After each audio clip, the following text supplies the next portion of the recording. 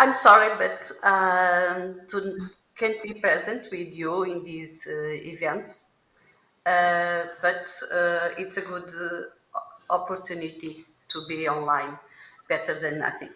I, I think that it was a good situation for the pandemic is this sharing meetings online and presential. So I'm going to speak a little bit about geodesy in Portugal. I'm from DGT, the responsibility of geodesy in Portugal mainland beyond the definition of the referentials. As you all know, and Laura said, geodesy is the science of studying shape, size, and gravity field of the Earth. We have all these slides from the UN that related geodesy with impacts in the environmental, the economics, and social. Uh, Taking care of that, the geodesy mission of DGT is to establish and maintain the national geodetic reference systems and frames. For doing that, we have the geodetic network, the responsibility of the GNSS, continuous of course network, leveling network, tide gauges, and gravimetric network. So we have the different referentials, if you know, in Portugal mainland and for the islands. We still use the ETRS 89 based in the Iberia 95, a project with Spanish colleagues. We have to update this reference system. For the islands, we have the data is based in ETRF 93, and we have to update also this system. Probably for the ETRF 2020, we have to do some studies with our colleagues from universities. Doing that about the RENEP, Portuguese Course Network, we have 47 stations, 42 in mainland, 4 in Azores and 1 in Madeira. We have actually upgrading the stations, so we have 16 new stations with GLONASS and Galileo, 24 with GPS, GLONASS, Galileo and Beidou, and only 7 stations with GPS and GLONASS. We have for post-processing Renex files, and for RTK, possibilitating that all the receivers can be used. We have two kind of products, GPS and GLONASS products, and GPS, GLONASS, Galileo, and Beidou products. The international networks, we have 7 stations that belongs to European Permanent Network, and 3 with the EGS stations, with hourly and daily data 30 seconds and the streaming for the real-time availability. Our National Geodetic Network, we have a materialization of the National Reference System, allows an accurate position. We have about 8,003 points in the mainland, 523 in Azores, and 118 in Madeira. We have the first order network like this one, that is the center of Portugal, located in Vila de Rei, a small town, that use the mark for a touristic point. That's another opportunity to use the geodetic network. We are revising the geodetic network for mainland, so due to the new technologies using the GNSS course network, all these points are getting out of use. So the cost of maintenance and doesn't justify their maintenance. Very difficult the access and very high the costs. So we are revising all these points, or these 8,000 points, for being with an 1,000 1,500 points, more or less. About 19% of the geodetic marks with a distribution for case of emergencies, because they, about 200 years, I think they will be there for another 100 years with small maintenance. And so you are trying this project. We have two tide gauges in the Cascais that was installed in 1882. It's still working. It's a boreal tide gauges. And we have one in the south of Portugal, in Lagos. It was installed in 1908, a boreal also, but these tide gauges have to be replaced with new one. In Cascais, we changed for a new place near the marina, so we had the opportunity to maintain the old tide gauges and still working. We still have the maregrams. In the new building and in Lagos, we have a new tide gauges with the radar technology. The tide gauges was installed with goal of definition of vertical reference and the determination of mean sea level. We have a radar technology for water leveling sensors. We have the mean real-time data for a lot of places, like permanent sea level service, and sensors for measuring water temperature, air temperature, and pressures. We have a platform for the water level pressure. These data are sent also for a lot of institutions in Portugal for the tsunamis control, for the enter of Lisbon port. So it's very useful for another institutions than DGT.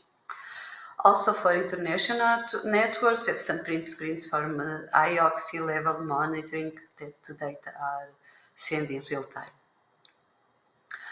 The study of the old tide gauges, we had the digitalization of all the maregrams since 1882 until now, till 2021. The study of that data, digitalization of the data, makes a long historical data that we can see that the sea level in Cascais is rising, really rising. For the high precision leveling network, we have with gold vertical reference materialization, and accurately know the altitude. So we have leveling marks. This is our first leveling mark, NP1, located in Cascais, the origin of the vertical datum.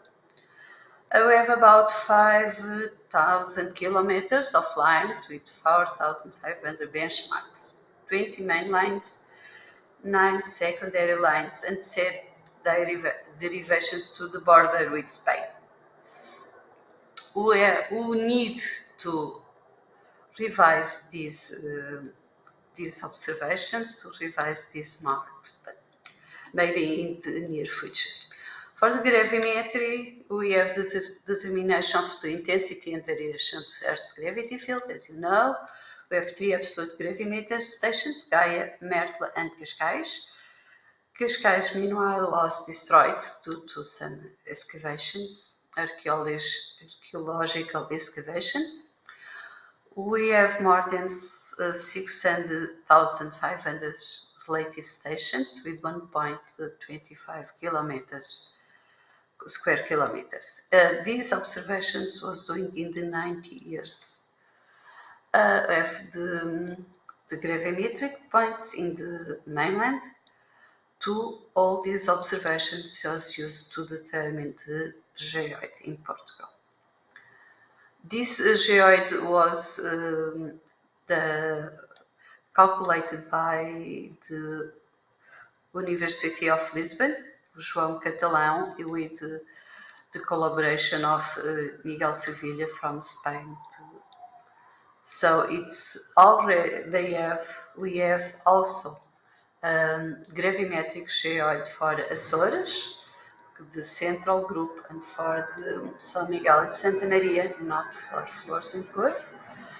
And we are processing the Madeira geoid also with all the gravimetric observations of the Iberian Peninsula and Madeira and Açores and Canarias. The Açores region is organism that is responsible for the REPRA, the Açores Earth Network. They have PDL and Flores that are DGT stations, but Furnas and Vila Franca do Campo in São Miguel. Raeg is a EPN station that belongs to the VLBI station. Santa Maria Station, Terceira, Graciosa, Faial, Pico, and Queimada em Topo in St. George's Island because the control of the earthquakes. They are doing recognition of geodetic marks in Açores Islands and recognition of leveling marks in San Miguel. In Madeira, there's another institution. They are responsible for the REPGRAM, Madeira Course Network. They have four stations, but they are a new project that's going to have 7 stations in all the Madeira and Porto Santo stations. They are also the recognition of geodetic marks in Porto Santo Islands, like this one, all recover and well seen. Research projects that are made in Geodesy in Portugal. I just contact my colleagues from the universities and other institutions, and they have a summary of the projects related to geodesy that we are doing in Portugal, and international projects with other colleagues from Europe and IGS, EPN, and other like EPOSERIC. I'm not going to talk all about it, but using the course network for monitoring the sea level monitoring, geodetic monitoring, crustal deformation, geohazards monitoring with GNSS, the control of mean sea level, and the problem with coastal vertical velocities with satellite altimetry and guide gauges. We have problems in the coast because of the sea level rise, so we are monitoring and have some studies doing the control of our cities, our coastal cities. We have the GEMO project with Galileo and EGNOS monitoring of performance by member states. The GEMA, improving geodynamic models in Macaronesia, is a project of our institution of science. With EPOSERIC also for the European Plate Observing System, that's is a European research infrastructure, and so on. So I won't take you more time. I want to say this is some activities that we have to do, and everyone probably know the difficulties of people working and do all these things in tide gauges, leveling, GNSS observations. We do a little bit of things, inclusive constructions. Thank you very much. Muchas gracias. Obrigada.